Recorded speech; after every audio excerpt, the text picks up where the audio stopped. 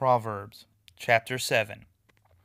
My son, keep my words and store up my commandments within you. Keep my commandments and you will live. Guard my teachings as the apple of your eye. Bind them on your fingers. Write them on the tablets of your heart. Say to wisdom, you are my sister, and call understanding your kinsman.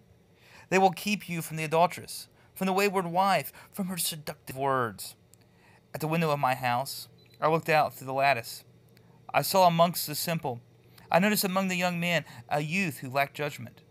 He was going down the street near her corner, walking along in the direction of her house, at twilight, as the day was fading, as the dark of night set in. Then came out a woman to meet him, dressed like a prostitute and with a crafty intent. She is loud and defiant. Her feet never stay at home. Now in the street, now in the squares, at every corner she lurks. She took hold of him and kissed him, and with a brazen smile she said, I have fellowship offerings at home. Today I fulfill my vows. So I came out to meet you. I looked for you and found you. I have covered my bed with colored linens from Egypt. I have perfumed my bed with myrrh, aloes, and cinnamon. Come, let's drink deep of love till morning. Let's enjoy ourselves with love. My husband is not home.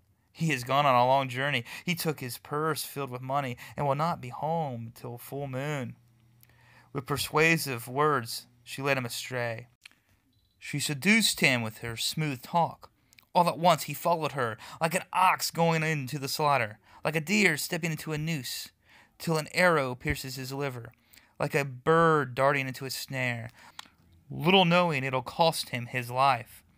Now then, my sons, listen to me. Pay attention to what I say. Do not let your heart turn to her ways or stray into her paths. Many are the victims she has brought down. Her slain are a mighty throng. Her house is a highway to the grave, leading down to the chambers of death.